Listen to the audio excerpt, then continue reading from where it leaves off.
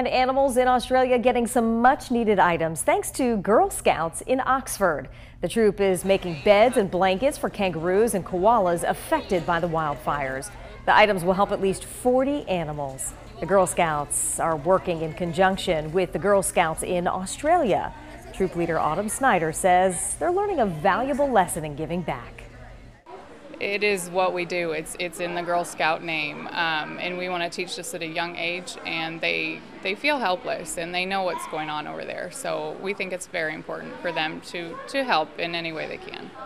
And I agree. It'll take nearly 2 weeks, they say, for their shipment to arrive in Australia.